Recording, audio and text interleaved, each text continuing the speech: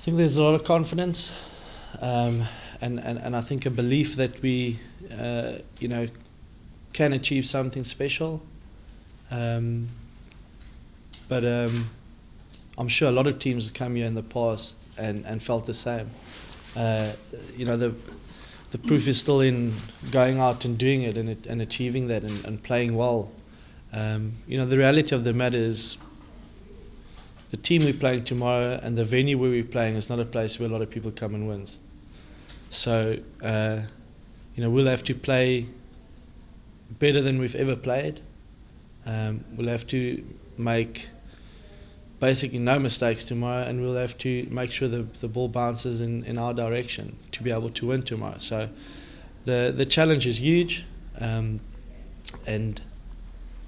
we're just looking forward to that. There's not much to lose, and if we can just put up a good performance, hopefully we can just put the pride back in the South African jersey, and that's something that I'm proud of. I think we're getting the nation behind us again. I think we made them proud with the performance last week, and like I said, if we can uplift our nation and our people and give hope to our people, then I think we're doing our job, because our job is not just winning and playing for South Africa. Our job is so much more than just that, and that's a massive job in its own. Thanks everyone. Thanks. Yeah, I want to be honest, I must say it's this is a pretty big game, and definitely sits quite high up in games that I've played in. I've been pretty unlucky when it comes to World Cups, and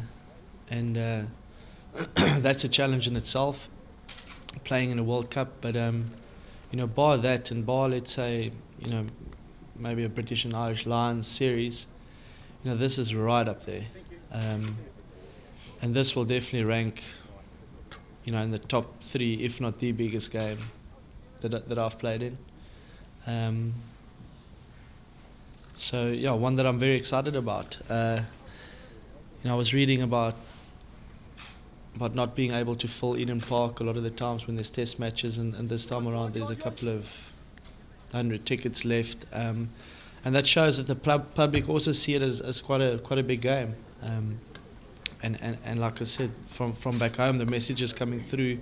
There's a real excitement about this game, and people just not even worrying about the result, but just about the magnitude of the game, and two sides who's on the up, and two sides who's been playing pretty well, coming up against each other, and hopefully producing a great game tomorrow.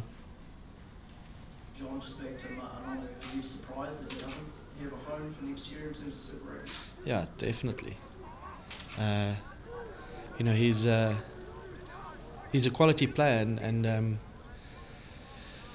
if you've got a world class player like that, you want to have him in your team. So like I said, we can do with a couple of backline players at the Stormers, and Cape Town's not a bad place.